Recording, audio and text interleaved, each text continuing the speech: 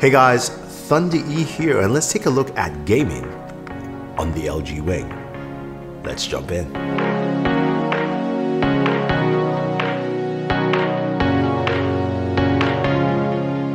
So the LG Wing was just announced, and we're taking a look at our first gaming impressions on this device. And we'll also take a look at that camera gimbal to see what it presents.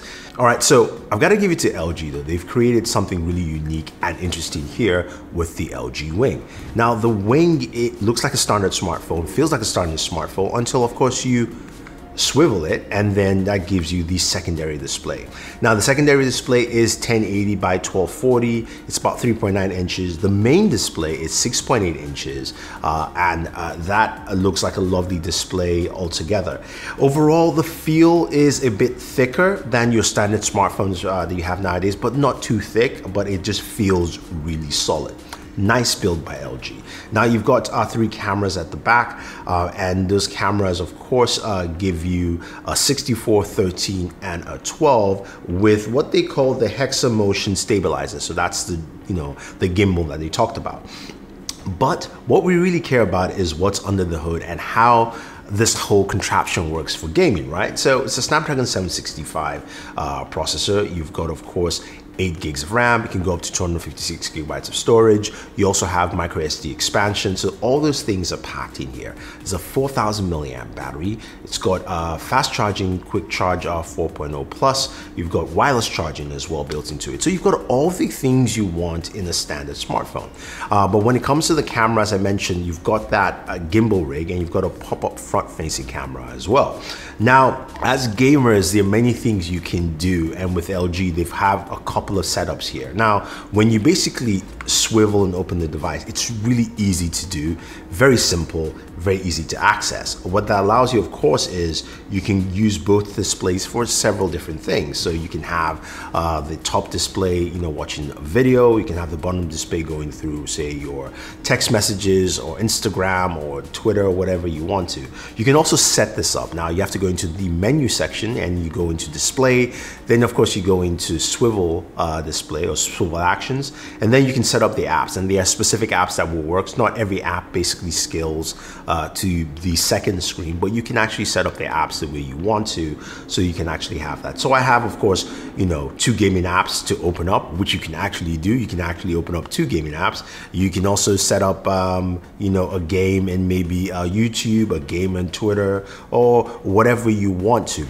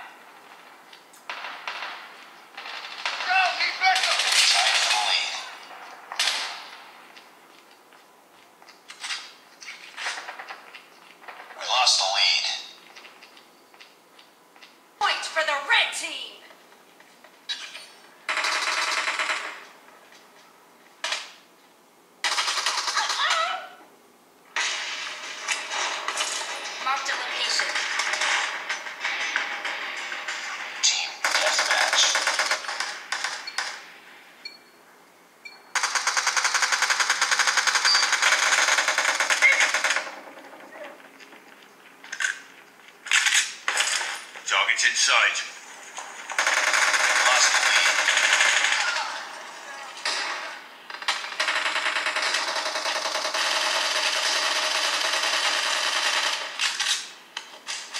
Cover me!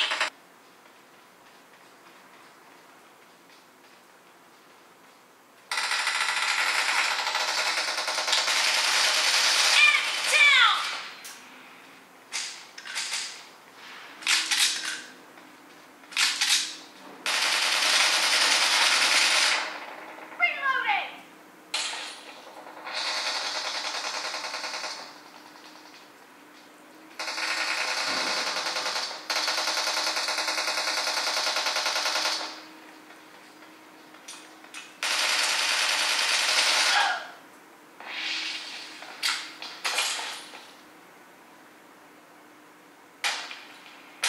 does give you a lot of options. Killing spree for the blue I don't really team! need to use all those options. I would prefer using the Pixel UI. So from my experience, if you love using your phone a lot and you want to have all your options, you want to be really specific with how to use your phone, then One UI from Samsung is one of the best ones for you. Now, I am a Google user, so having all these Samsung apps on the So when it comes to gaming on this device, it's quite interesting. As a standard smartphone just using the main display, it works really well. You game really smoothly, everything is fine, and you can also swivel and continue gaming that way. But that at least gives you multiple options in terms of doing something else. Now, it doesn't make sense to run both games at the same time, which of course I showcased anyway, and that's very possible and you can have that. But of course, the smaller display, the swivel display is smaller, 3.9 inches, so things will get compressed. Your games can still run there, but it's not gonna look or feel good. Now, when it comes to using both displays to game, that actually works well in terms of having the main display for gaming and your secondary display doing something else. So usually I flip it around so it looks like an inverted T, and with that I can have my Twitter on the very top on the smaller display. I can have my Instagram, I can have email, I can have YouTube while I'm watching, say, like Daniel's video, and also gaming at the same time. Now, gaming temperatures, while gaming, I got about 99 degrees in terms of temperatures, which is nice and was good. I don't think there's any specific thermals, but when it came to playing two games at the same time, temperatures ran up higher to about 102 degrees.